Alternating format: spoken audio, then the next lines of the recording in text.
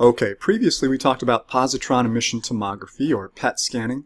It's a kind of hemodynamic imaging technique. That is, it measures changes in blood flow locally in different parts of the brain while you're doing something. And it can figure out what parts of the brain are doing what, because that change in blood flow, in this case blood volume, is tied to brain activity. As neurons become more active, they increase the diameter of blood vessels that are nearby and cause more blood to flow to that region. Functional MRI works in a pretty similar way, but instead of measuring blood volume, it really measures changes in the level of blood oxygenation, as we're going to see. And it provides a lot of advantages over positron emission tomography. Let's talk a little bit about the physics of how it works. I'm going to go into the details in a bit more detail than you'll really need, but I think it's really interesting, and I think you will too. So you take the subject, the person that you're scanning, using functional MRI, and you place them in a strong, homogeneous magnetic field. This aligns the hydrogen atoms, which are actually protons, with that strong magnetic field. It turns out individual protons, individual subatomic particles really, have something called spin, a property called spin. Now you'd have to talk to a nuclear physicist about exactly what this is, but you can conceptualize it as being kind of like a spinning top. It has an axis around which it spins. And that axis, normally, is pointed in all sorts of random directions, as you can see here in the normal state. So the axes of these protons are pointing in lots of different directions. When we put the person in a very strong magnetic field, however, like the one that's created by the MRI machine, those axes line up. So now you can see the axes of the protons are all lined up with that strong magnetic field. But they're not just sitting still. Like a top, a spinning top, it can kind of precess, it kind of wobbles, this axis. That wobbling is, there's a formula that tells us how fast it's going to wobble based on the strength of the magnetic field that it's put in. It's called the Larmor frequency. We can use that to send in radio waves, which are really just electromagnetic waves at the same frequency as these protons are wobbling. What happens is that they start to oscillate away from the magnetic field, so they're sort of pointing in this direction now, and they're spinning now in phase with one another. Then the MRI machine listens for an echo. So just as those radio waves were sent in and caused these little magnetic fields to oscillate in synchrony with one another, they can emit a radio frequency echo, which is picked up by the same antenna that was used to make the radio waves. It turns out that the rate at which these things dephase, the rate at which they go out of phase, is dependent on the local magnetic field, which in turn is dependent upon the amount of hemoglobin in the blood. So you probably know that hemoglobin is a molecule that allows your blood to carry oxygen.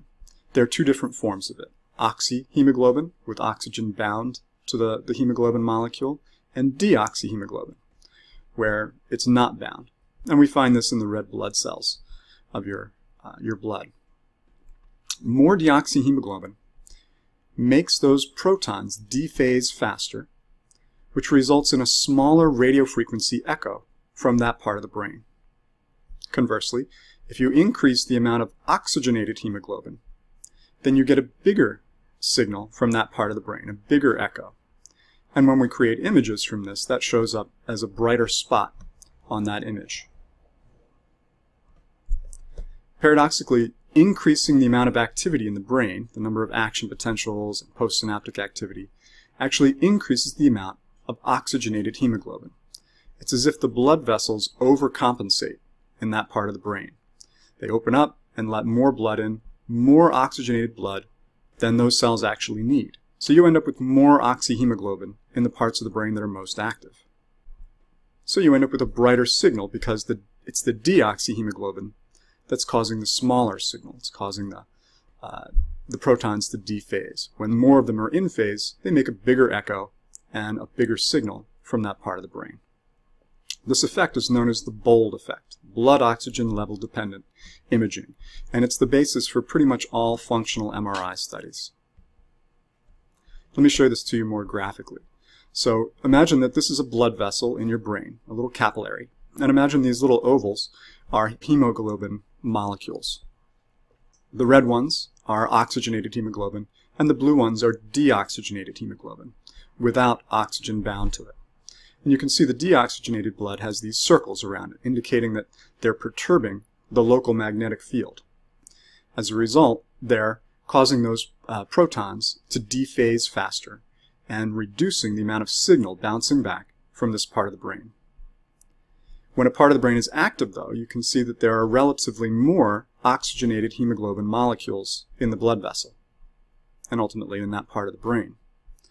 So you've got relatively less, proportionally less deoxyhemoglobin. That means that you get less dephasing of the protons and a bigger signal from that part of the brain. The resulting images look something like this. We take a series of slices of the brain to cover the whole brain in about a second and a half. We'll take sort of a picture of activity in the whole brain every second and a half or so, depending on how you do it. And it looks like this. It's not super high resolution, but it's not too bad. This is a horizontal or axial slice through the brain. And you can see that some parts are darker and some parts are brighter. There are different reasons for that. But what's most important is that the relative brightness in each part of the brain will change with how much oxygenated and deoxygenated hemoglobin is there. So for example, the data in this study here were acquired from a subject who was either seeing stationary dots, just dots sitting there, or moving dots, or nothing at all. So you can see for the first 40 seconds, the subject saw nothing at all, then they saw moving dots, then nothing, then stationary dots, then nothing, and so forth. This part of the brain here is primary visual cortex, area V1. This is the first part of cortex that gets input from the eyes. And you can see that its activity increases pretty dramatically whenever you're seeing something. It's a little bit bigger when you're seeing the moving dots compared to the stationary dots, but not that much bigger. Really, these cells just like to see things. They're activated by objects in the visual field. Compare that, though, with area MT, right about here. This part of the brain is known to be important for processing movement, for analyzing motion in the visual field. And you can see here that when the subject is seeing moving dots, you see a dramatic increase in the signal coming from that part of the brain. When you're not doing anything, you don't see anything. But look at the static dots. The static dots are producing almost no activity there. The neurons in this part of the brain just aren't responding to stationary dots, but they are responding really dramatically to moving dots. In fact, in animals, we can stick an electrode, a microelectrode, into this part of the brain and show that individual neurons there represent specific directions of movement from a particular part of the visual field. We'll talk more about this part of the brain when we get to the vision chapter. So this is nice, but you really need to know where in the brain you're looking beforehand in order to go and probe that part of the brain this way. Normally when people do functional MRI studies, they'll take a whole series of these images throughout the whole brain for many minutes, sometimes even a half an hour or more at a time, while the subject is doing different things or experiencing different things like moving and stationary dots. But if you don't know ahead of time what part of the brain you expect to be active, what you can do is go and probe each and every little pixel, each and every spot in the brain, and do a statistical test. Those of you who've taken statistics will be familiar with a t-test. And many times we'll do voxel by voxel. A voxel is a three-dimensional pixel. We'll do voxel by voxel tests for statistically significant differences in the signal coming from each little part of the brain between different conditions. For example, the stationary versus moving dots experiment that I just described. And the end result is a statistical map. So just like when you do a statistical test, the result will either be statistically significant or not. You can map out which of those little pixels, which spots in the brain, had a statistically significant difference between the two conditions that you're interested in. Here's an example. So these are some data I collected when I was in graduate school. In this study, it was a pretty simple experiment. The subjects were either seeing visual stimuli in the left visual field, on the left side of where they were looking, or in the right visual field. And then I did a t-test, a voxel by voxel, spot by spot t-test to see which parts of the brain had significantly different activity, significantly different amounts of signal between these two different conditions, left field versus right field stimulation. And you can see the map here. So red and blue are showing statistically significant changes in activity between these two conditions.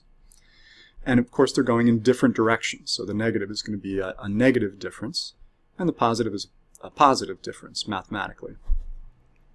And you see exactly what you would see. So left visual stimulation activates the right visual cortex way in the back of the brain. Right visual field stimulation activates primarily visual cortex in the left occipital lobe and parts of the parietal and temporal lobe as well.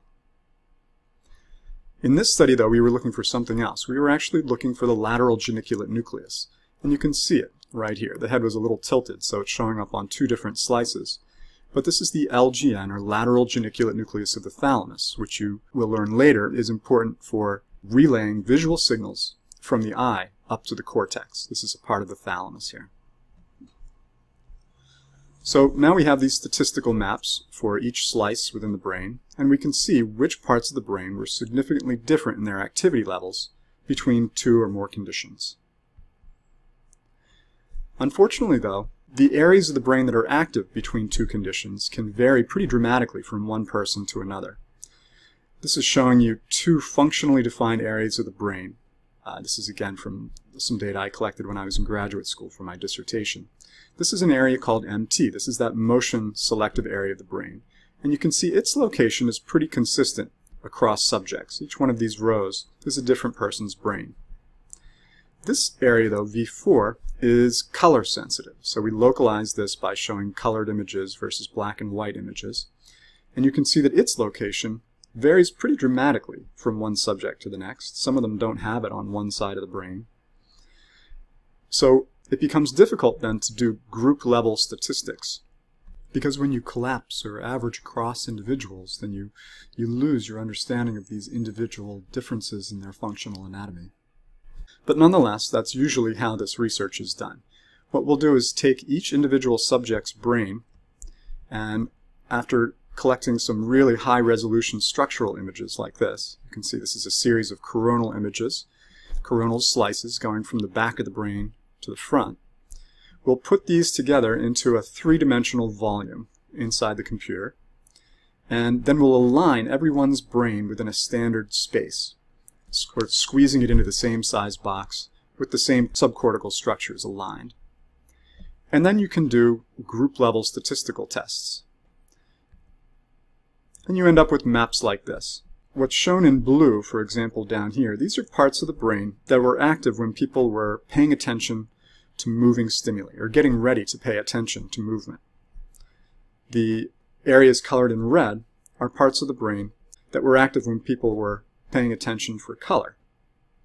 Now, importantly, these results went against the popular view at the time, which was that the same areas of the brain were important for directing attention to anything, whatever it is that you're attending to. It was thought that there was this one sort of dorsal network, mainly the ones shown, the areas shown in blue here, that did that for everything. These results suggest that that's really not the case, that attending to different kinds of things activates different parts of this network. This three-dimensional cortex here that you're seeing is actually the cortex of a friend of mine, and I used a structural image like this and then used some software to segment out the cortex, really the cortical and white matter boundary, and then create this 3D model of the shape of the cortex. After you do that, then you can overlay your statistical maps onto that and produce images like this, which can be really helpful for visualizing the three-dimensional structure of your data. You can also compare across groups. So in this particular study, they had subjects read Braille. So they were people who could see but could also read Braille, and people who are blind from an early age who could read Braille. And they had these two groups of people read Braille or not. You always have to have a control condition. While they were being scanned using functional MRI. And here is a little coronal slice mostly through the occipital lobe. And you can see this massive amount of activation in what would be visual cortex, the visual part of the brain, in people who are blind from an early age, either birth or the first couple of years of life. So these people essentially never saw. But the part of the brain that would normally be devoted to vision, you can see is highly active when they're reading Braille. This highlights how plastic the brain is. It highlights a function of the brain called neuroplasticity. That's its ability to reorganize itself, which is very dramatic when you're very young. The brain has a very high level of plasticity at young ages. This would not be the case for someone who learned to read Braille after going blind at a late age, as an adult, for an example. Okay, so let's compare functional MRI with PET. It has some serious advantages over PET. One, there's no radiation, so you can do it as many times as you want, and there's really very little, if any, risk. It has better spatial resolution, the ability to know where brain activity changed. You can get down to about 1 millimeter or 2, knowing where in the brain activity changed. And it has much better temporal resolution, knowing in time when activity changed. You can get down to about half a second or so, knowing when brain activity changed. And you can repeat conditions many times within a subject. As a result, you can get individual difference studies comparing one person to the next, which isn't really possible with PET. And in addition to the functional data, the patterns of brain activity, you also can collect at the same time from the same subjects high-resolution anatomical images. Images that really precisely show you the structure of the brain. And then you can overlay those functional data, the statistical maps, onto these high-resolution images. But there are some drawbacks. If you've ever had an MRI, you know that it's very, very loud, very noisy. So it can make studies of auditory processing, of hearing, very, very challenging. In those cases, oftentimes people will still use PET. This is showing you an MRI scanner, a typical MRI scanner. Inside here is a huge electromagnet. Miles and miles of copper wire that are charged up with current to create a magnetic field up to 10,000 times stronger than the Earth's magnetic field. You have to be very careful as you approach the magnet that you don't have any metal on your body, because it'll fly into the bore of the magnet right here, where the subject normally goes. And then you have to have a way to show images and present sounds to the subject. That's what this little device here is. Here's the control room. Here's where you prescribe the slices. So you can see a little mid-sagittal section through a brain, and then what looks like a gray box around it is actually a series of individual slices. So you're specifying to the machine where you want the slices to go in order, in this case, to cover the whole brain effectively. What are some drawbacks for fMRI, though? Generally, it has pretty poor temporal resolution, especially when you compare it with ERPs, which had very, very high temporal resolution, down to a 10,000th of a second, really, if you wanted to. Even with functional MRI, oxygen changes don't occur until several seconds after the brain activity changes. But if you're very careful about it, sometimes you can actually combine functional MRI data and its high resolution, high spatial resolution, with ERP data, event-related potential data, and its high temporal resolution. But I can tell you from experience that it's very difficult to do this. Okay. Now let's compare here MRI versus fMRI. Structural or anatomical imaging techniques with functional imaging techniques. So with MRI and with CAT, MRI just stands for magnetic resonance imaging, and CAT for computerized axial tomography, also called a CT scan, computerized tomographic imaging. With these methods, you can obtain images about brain structure. If you wanted to answer a question about how someone's hippocampus varied in size, let's say between people with PTSD and people without PTSD, you would go and you would look at the size of the hippocampus using MRI or maybe CAT, but probably MRI because it has better resolution than a CAT scan. So these are best used for answering questions about the structure of the brain. So they image brain structure. Functional MRI, on the other hand, as the name implies, is about looking at brain function, looking at what different parts of the brain do. PET also is a functional imaging technique. Both of these rely on changes in blood throughout the brain, which is correlated with brain activity. So functional MRI and PET image brain function, trying to map out which parts of the brain do what. This is kind of a nice slide to sum things up.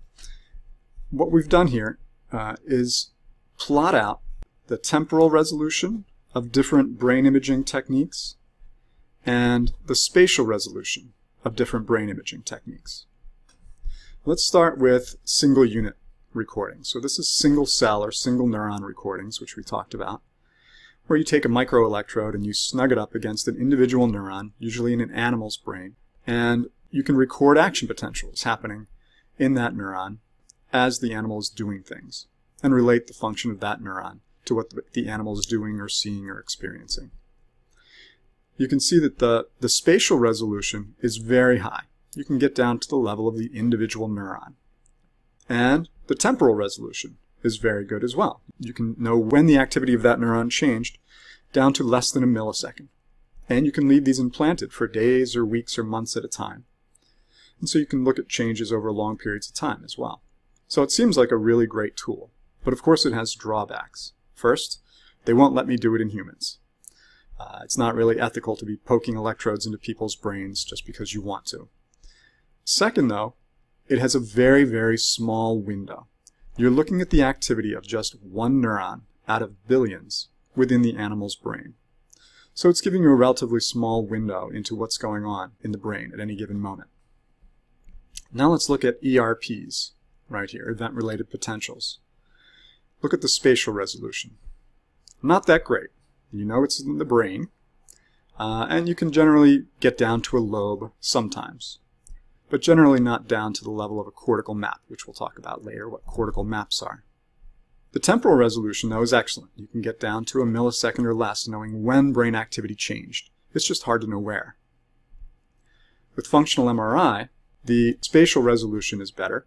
If you look on the y-axis here, you can get down to the level of a map, and actually, since this graph has been made, people have been able to image cortical columns, which are just a millimeter or so wide.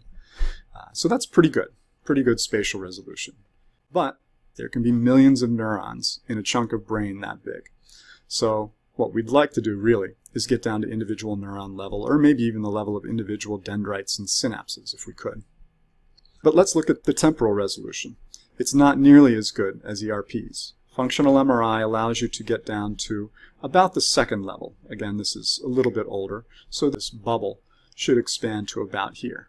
But still not nearly as good temporal resolution as ERPs. And you can see PET has similar spatial resolution, but much worse temporal resolution.